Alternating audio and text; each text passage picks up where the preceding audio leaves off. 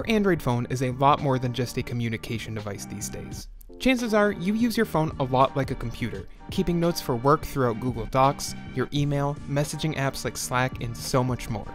Your phone is so close to a computer these days, you may as well treat it like one. Here's how to connect a mouse and keyboard to your Android phone.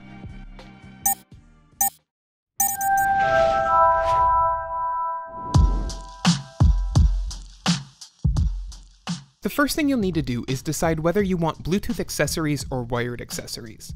Contrary to what you might think, both will work with Android, though not all Android devices will be able to support wired keyboards and mice. Let's start with Bluetooth. Grab your mouse or keyboard and follow the instructions provided by the manufacturer to put your device in search mode. From the Bluetooth menu in your phone settings, select the device from the pair menu and wait for Android to tell you you've connected. For keyboards, your phone will automatically switch to your physical keyboard. If you connected a mouse, moving the mouse will make a small icon appear on screen, just as if you were using a standard laptop or desktop computer. If you're looking to connect wired keyboards or mice to your device, it's totally possible, but you'll need an adapter to do it. To start, look up whether your device is USB OTG compatible.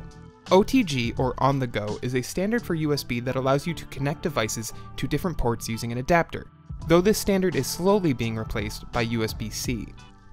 Once you've certified that your device supports USB OTG, and you have the correct adapter for your phone, it's as simple as connecting the units together. Depending on your phone, you may not even have to purchase a separate adapter. For example, all 3 generations of Pixel phones include a quick switch adapter that can be used as an OTG connector. Just remember to get an OTG adapter that supports your device. We tried using a micro USB OTG connector with our Pixel 2 using an adapter, and it didn't work. If you enjoyed this guide, make sure to check out these other videos you might like and subscribe to Tech Junkie for brand new videos every day.